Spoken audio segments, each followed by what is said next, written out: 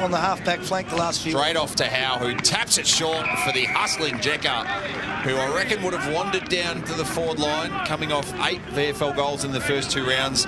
A look at AFL against the Northern Bull Ants here to get his AFL opportunity, back to the VFL to regain some touch and confidence this afternoon. And touch and confidence is what he shows us inside the first minute. Corner. Can have a look inside 50, go for a target. It's a 2-on-1 in the air. Staying down was Newcomb. So Gunter, another who's on AFL radar. As Mercedes delivers inside 50, and that is silver service for Jeka. So 40 metres out, pretty much directly in front.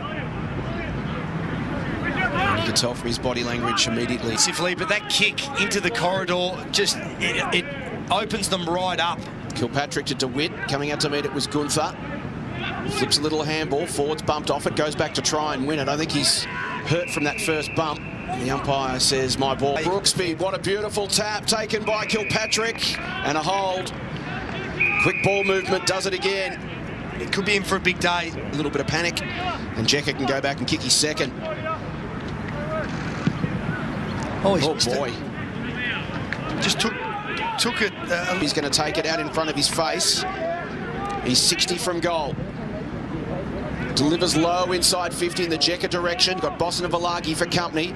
Feeds it back to Minot. Some fancy footwork. Gets it to Jeka. Tight from the pocket. He's getting plenty of looks in the